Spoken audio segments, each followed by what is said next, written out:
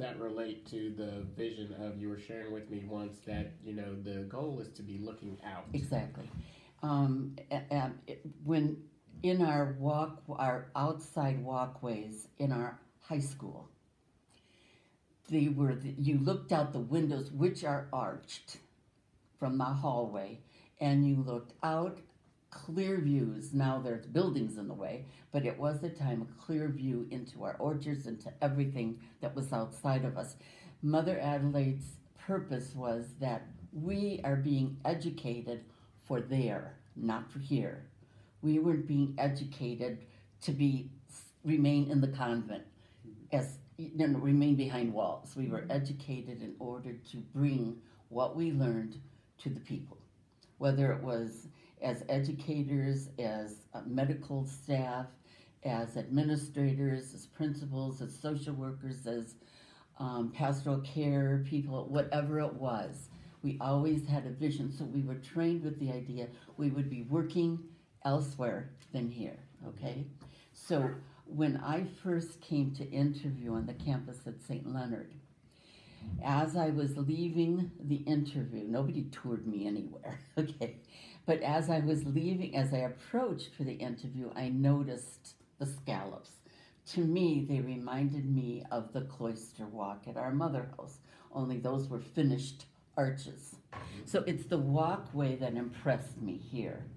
And over the year, and so when I was driving back, I looked back at the archway, and I said, I belong there. It reminded me of the mother house, in addition to the fact that the space was, our grounds respected the natural movement that was already on them, the trees, the landforms. You didn't level everything to create or to build. What they did was built in the spaces that was left by nature, with very few felling of trees that were not necessary. So all of that took me back to the Franciscan roots, and I could see myself easily transplanted here, because Francis was extremely respectful of the gift God gave us and gives us daily in the environment around us, the natural environment. And if you notice in Europe, they respect the antiquity. They don't just tear it down and put up something new. You'll see a side of a building alongside a new building.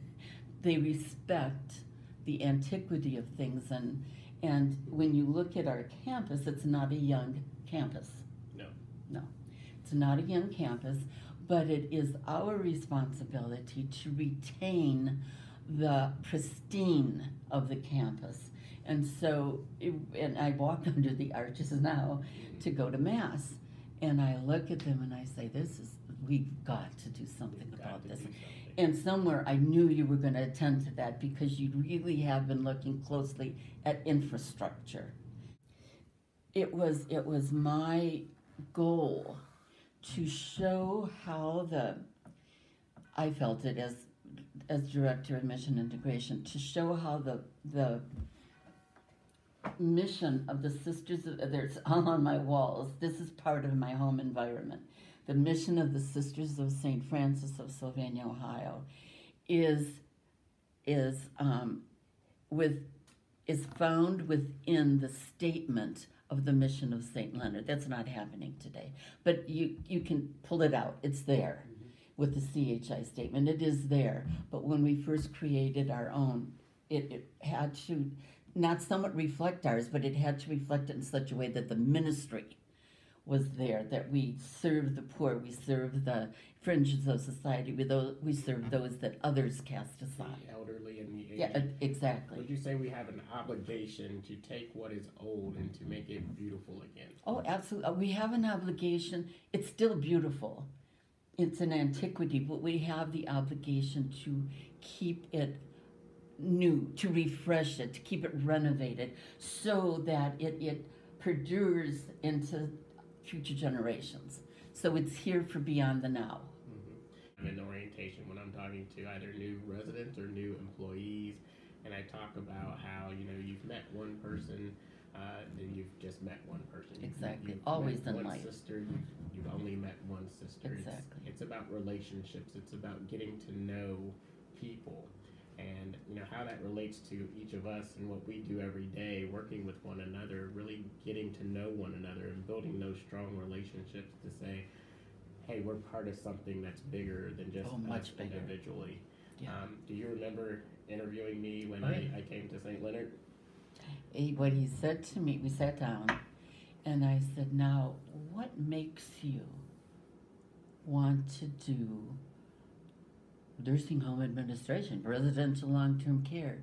And he starts out with, I see it as my vocation. I said, stop there, you got it. That's all you need to do. Vocare coming from the Latin being called. Vocation is that which you are called to. In your lives, marriage, single life, maybe religious life is one, but then you're called beyond that to fulfill your baptismal promises. And that's what each of us does in the ministry that we are. We are fulfilling our baptismal promises. Mm-hmm. Okay. If I had to ask you, what does living our mission mean? How would you put that into words? Responding to the gospel of Jesus. St. Leonard assists seniors of all ages achieve their highest level of independence. That's our mission statement that we had for a lot of years. Everything we do, if it's not responding to the gospel of Jesus, we don't belong doing it. If it's not in response to the gospel, and that's why under CHI, what our mission is, whatever events you're bringing on board need to reflect what that mission is, needs to somehow connect. And for you to even, or whoever is introducing the program, to even state that, to state our mission at St. Leonard is, and here's where the event we're doing today fitting in. That we need to remind people we are not just a business. And we have that job. Up there, they're thinking at a different level. And I'm not saying God, okay, but at the top level of our business. This level of our business is the heart.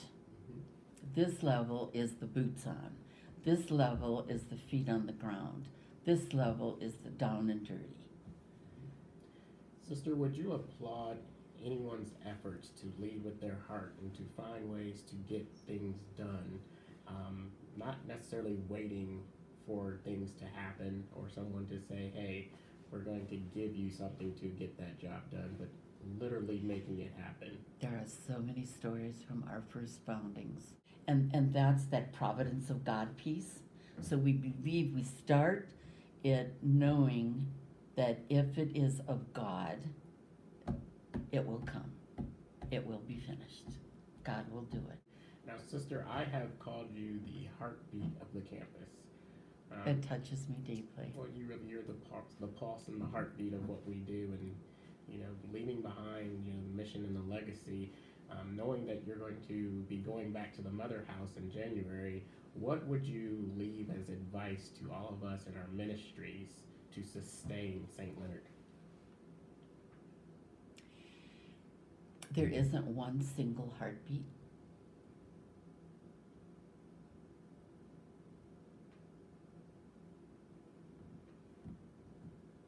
Well said.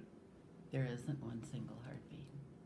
I promised you all today at the table that as I have kept you in prayer closely these 2.5 years, and all of the time that I was in ministry here, I will continue to keep you close because part of my heart is here.